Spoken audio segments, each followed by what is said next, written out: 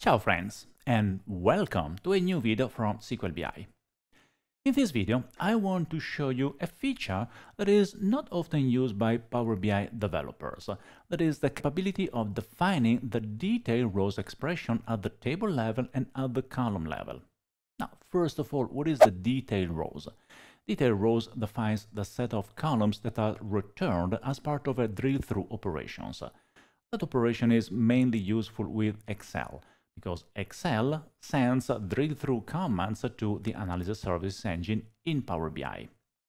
Now, if it ever happened to you that you are using a pivot table in Excel to browse your model and you double-click on one cell, you see the details of that measure, meaning that you see the detailed rows of the fact table that have been used in order to compute their measure. And this is especially useful whenever you want to go and look at the single details of how a number has been computed. By default, the engine returns a set of columns and a set of rows that you can customize using detailed rows. But as it often happens, it's better to start looking at the demo, because we are going to see how to set the detailed rows, and then we also investigate further in order to understand some interesting examples where detailed rows is actually extremely useful, along with Excel. Let's get started.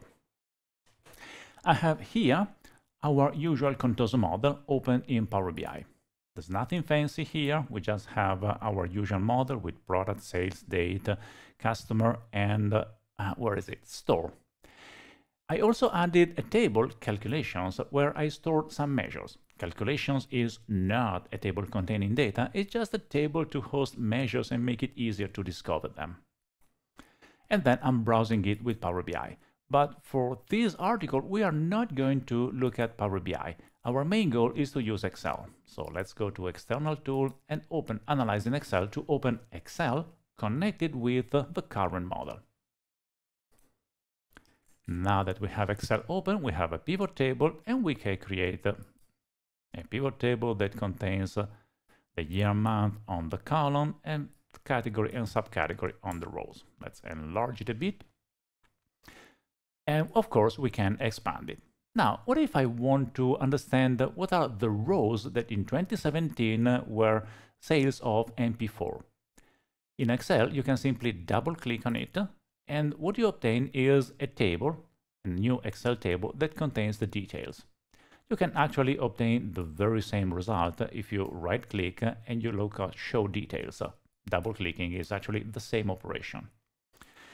It is interesting to understand what is this result. You see that we have the sales order number, the line number, quantity, unit price, the net price, the unit cost, and the currency code. Actually, we have something there, yes, also the exchange rate. These are all the columns in the sales table for the rows that are in 2017 and in MP4. So what happened is that the filter context 2017 MP4 has been used in order to run a query that returns this result. You can actually look at this query. If you go on the table, you right-click, you go to table, and then edit query that you cannot see. Let me see if I can show you that. Table. Okay, here it is. Edit query. It opens this dialog from where you can look at the command text. Now, the font is very small and it's not formatted, so I just copy everything on the clipboard. And then we use DAX Studio to look at the code that has been executed by Excel. Here it is. Let me paste the code and format it. This is an MDX query that executes a drill-through operation. Drill-through operation from model, and then in the where part, you see that we state the measure that we want to inspect, and then the filter context is here in the MDX syntax that says MP4, MP3, and year to 2017. It is relevant to note that we do not have in the query the set of columns that are being returned. We only say that we are interested in performing a drill through over the measure. The measure in this case is sales amount. So it's interesting to understand where do you define the set of columns, because by default the set of columns is the set of all the columns in the sales table, in the table that is hosting the measure that you are inspecting. Most of the times, this set of columns includes a large number of columns like keys and numbers that are not relevant to the user, whereas it might be more useful to provide information like the product name, the customer name, and other useful information that are more readable from a human point of view. That can be done by setting the detailed rows expression. Detailed rows is a table expression that you define either at the table level or at the measure level, and it defines the query that is executed as the result of a drill-through operation. Let me show you that. We have the query, which is executed. I know I'm repeating myself, but it's worth noting I'm only stating the measure that is being returned. The actual set of columns is defined in the detailed rows expression. In order to set the detailed rows expression, we cannot use Power BI because there's no user interface to set it. We need to use Tabular Editor. And once Tabular Editor is open, we have all the information, and if we look at the sales table, you see that we have the option of setting the default detailed rows expression. This is a table expression that defines the columns returned when a drill-through operation happens. So we need a table expression. We can use select columns. Let me enlarge the font a bit from the sales table, and we decide what to return. For example, we might want the order number, which is just the order number. Then we also provide the line number,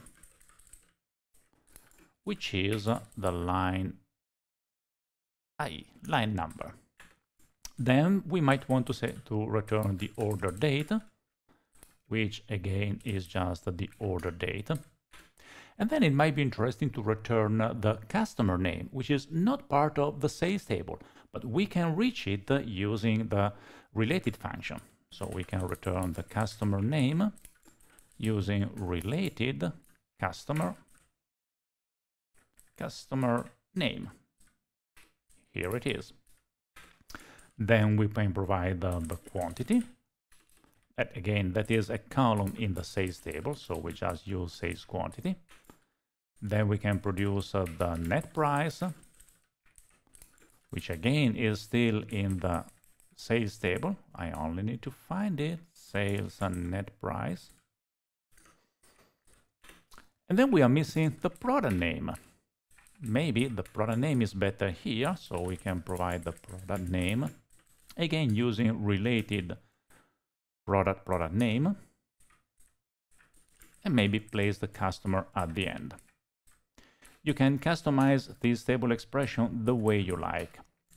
Now, this is the expression that I define at the sales table level, because I'm working on the detailed rows expression of sales, meaning that this is the default detailed rows for all the measures in the sales table.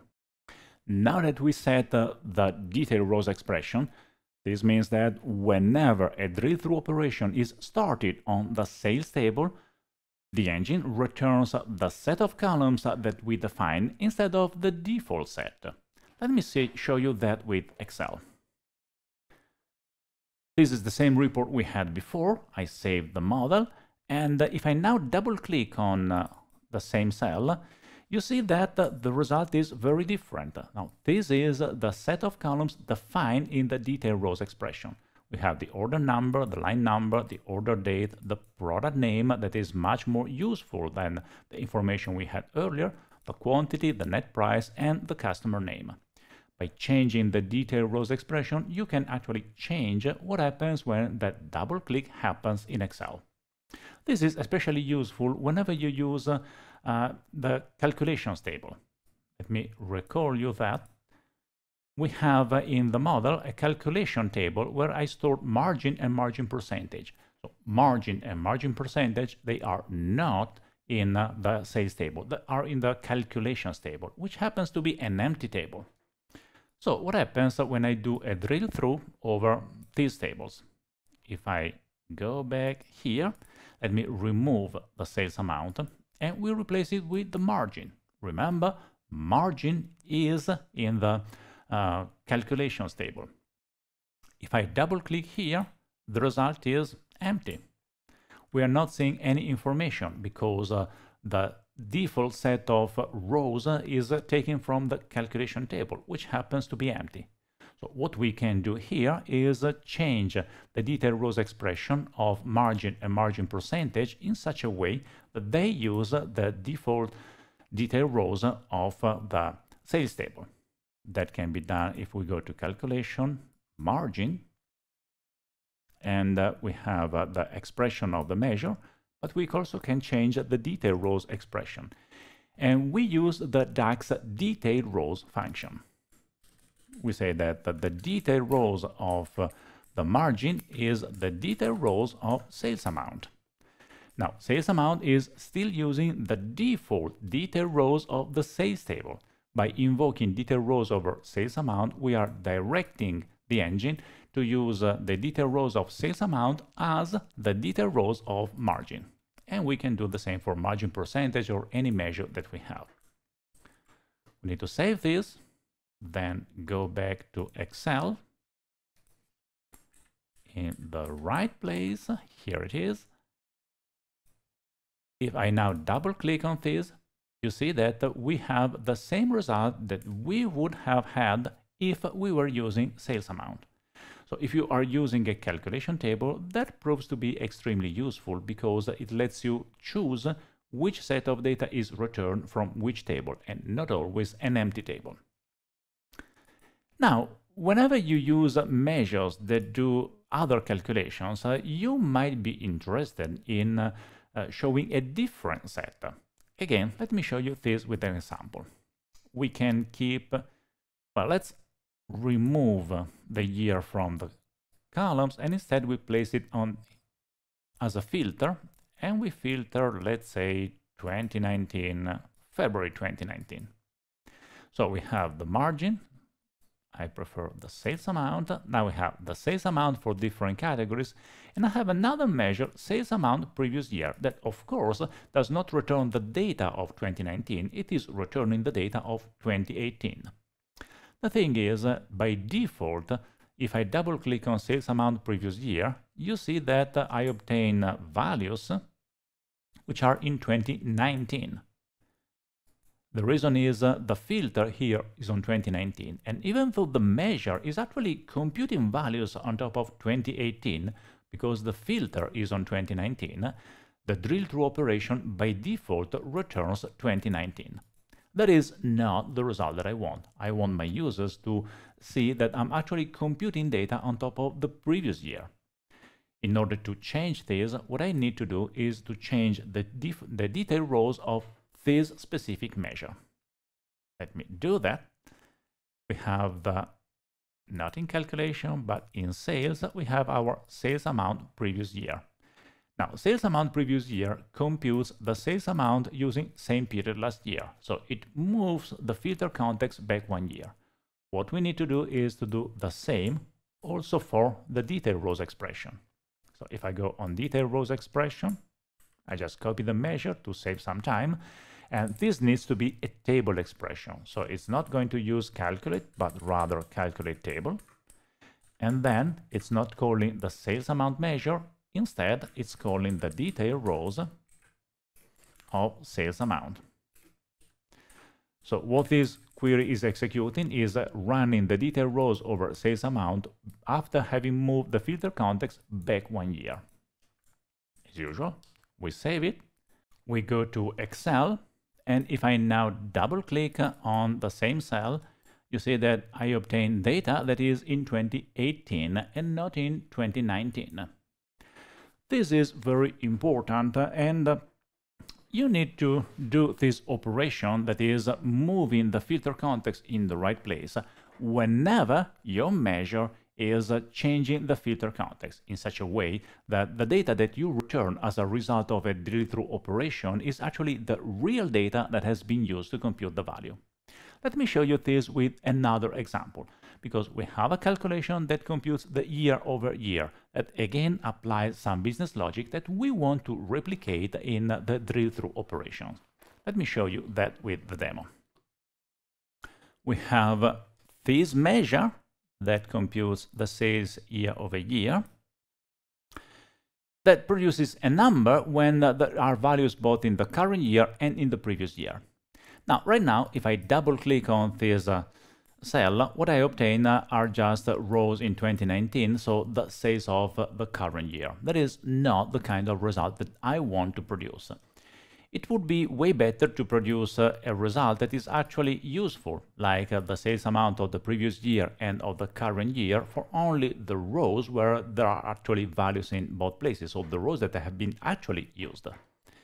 Now, if we look at the code of the measure, not publish, but look at sales year over year, you see that the logic is that it computes the value in the current period, the value in the previous period, and it returns the result only even if there are values in both periods.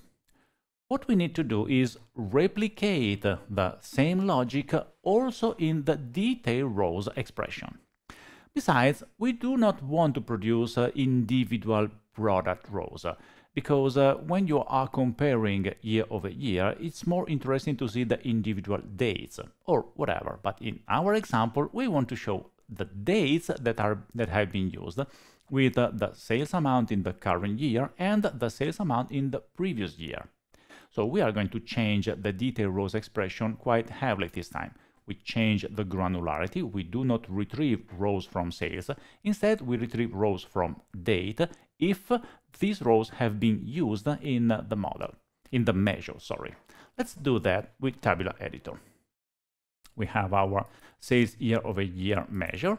Here is the code. And we cannot use the very same code because, as I said, we are going to change the granularity. We want the dates that have been used for the calculation. So we first retrieve a variable dates where we just store the distinct of date. Then we want the values. So we iterate over the dates. We start creating another variable, details, that uses add columns over dates. And we retrieve, let's say, the quantity, which is total quantity. And then we want the quantity in the previous year, which is, we need to use calculate, total quantity, and we use same period last year on a new row over date. And then we do the same for the sales amount. We want the sales that uses sales amount, and we also want the sales in the previous year that computes sales amount for the previous year. I have a lot of mistakes here and there. Yes, the first one is here. And then we have another one here. Okay, now once we reach this point, we have computed for each date the quantity in the previous year, the sales, and the sales in the previous year. We need to remove from this set the dates that have not been used. So we can compute the result, and we use filter. We filter the details, I called it. Details.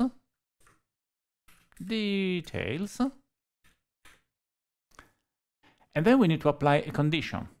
The rows that have been used for the calculation are all the rows that have either sales for the current year or for the previous year.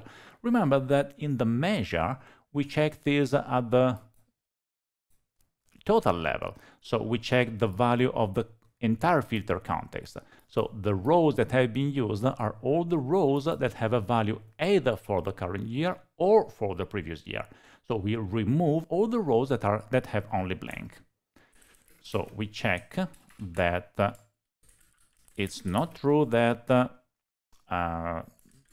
quantity is blank, and quantity previous year should not be blank, and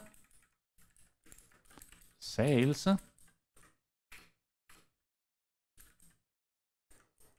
and at the same time is blank sales previous year. And then we close the knot. So what we are doing here, we remove all the rows that have all blanks. If a row has a value anywhere, we just return it, because that is part of the result at the aggregated level. Last step, return result. Now, this code computes first the details, changing the granularity at the date level. It computes 4 columns and then produces the result only if there is some value somewhere, in order to avoid returning rows that would contain blanks everywhere. Once everything is done, we can save it, go back to Excel, and now when I start a drill-through operation over sales year over year, you see that the result is what I want. It contains only the dates where there are sales or quantities either in the current year or in the previous year. You might notice that this row does not have a quantity for the current year, it only has it at the previous year.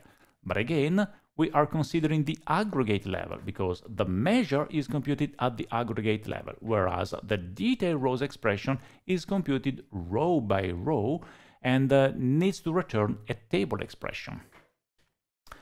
I want to show you another example where you might actually use detail rows, again in a creative way. Back at the time of multidimensional, you had the option of creating multiple actions, so multiple types of drill-through operations that the user could use to see different details.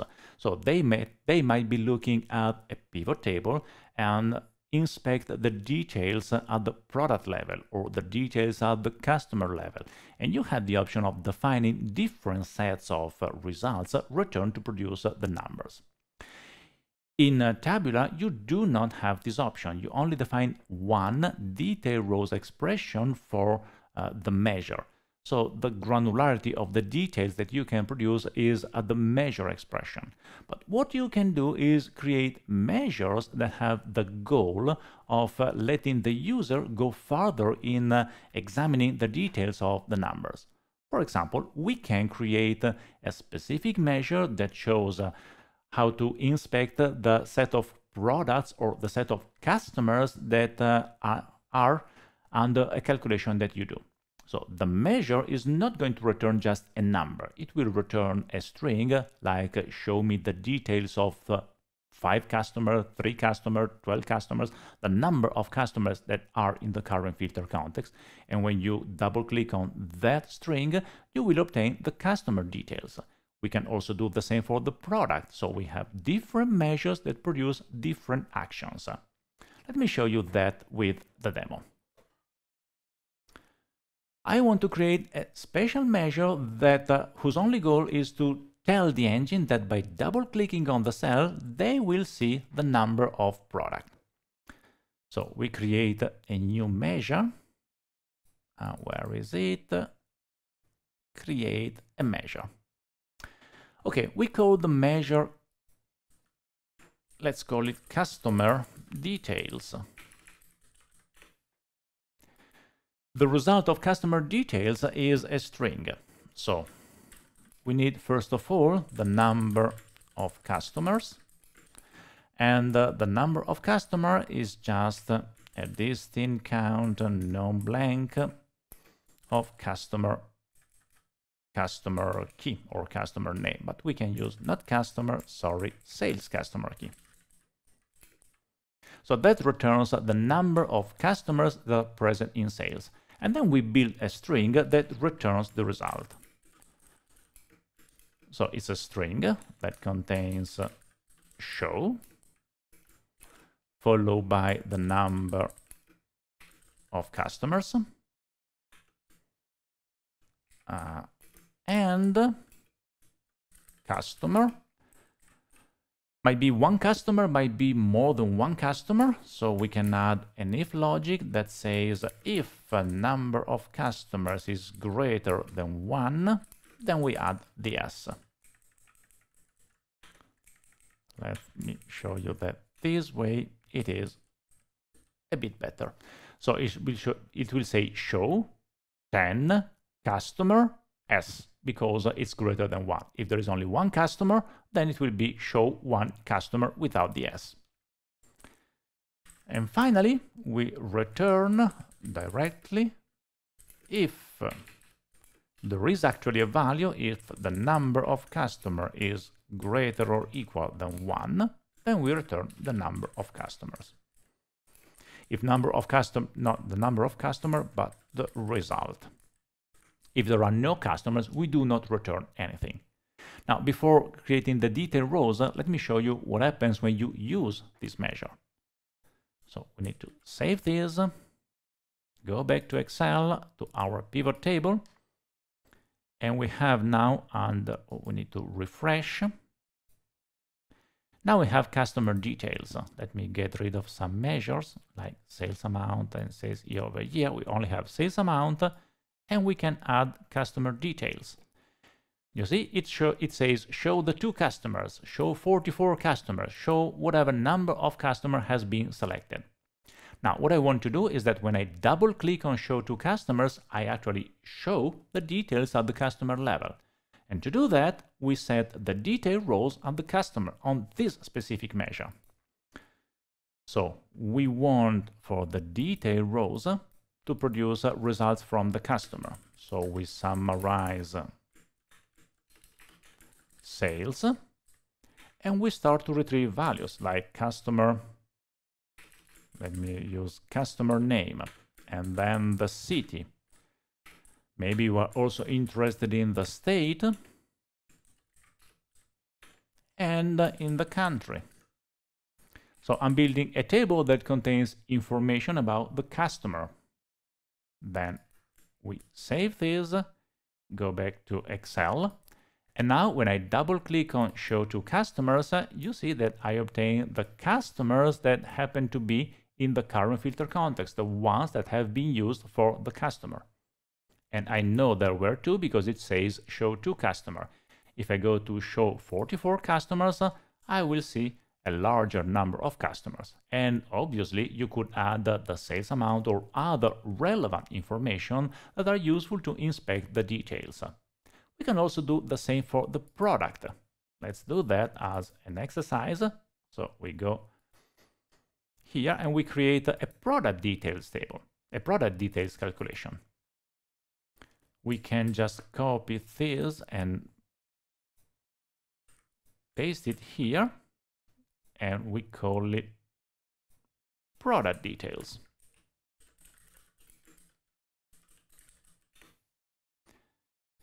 This is going to retrieve not the number of customers, but the number of products. Oh, I made a mistake as usual, number of products. We retrieve not the customer key, but the product key. And then the result is show number of product. That's it. Now we have the number of products, and we also need to change the detail rows expression that will do a summarize of sales, but this time retrieves values from the product table. So we group it by product code, for example, by product name. We can produce the brand, and we can also produce the product unit price that returns some more values. And then, if needed, you can also add other calculations like amount, which is the sales amount. So you end up building a table. I miss the quotes here, just in case product is a keyword. Okay. So I build a table that produces useful information. We save this, go back to Excel, look at our table. Let's get rid of customer details. We need to refresh as usual. Now I have product details. I add it, and it show 7 products. If I double click on show 7 products, what I obtain is a table that contains the product code, the product name, the brand, the unit price, and the sales amount. So you have seen that we have been able to define measures that perform specific actions. As you have seen, using detail rows proves to be quite powerful because it gives you the capability of letting the users inspect detailed information about the numbers and the values that have been used. You can customize the detail rows, so you can just return a set of columns from a table. That is the default behavior. It is simple but yet very effective because it gives your users the confidence that the numbers they are seeing, they actually have a correct source and they can check them. You can also go a step further, changing the granularity as we did for the year over year, and you can also end up building specific measures whose only purpose is to trigger the drill through operation. It's a very powerful feature that it's better to learn because it gives you more power in the analytical reports that you will build if they are used through Excel. Power BI, as of today, does not use the drill through. Drill through is implemented in a very different way. But if you are using Excel, well, learning the secrets of detail rows is kind of important, and it improves the quality of your reports.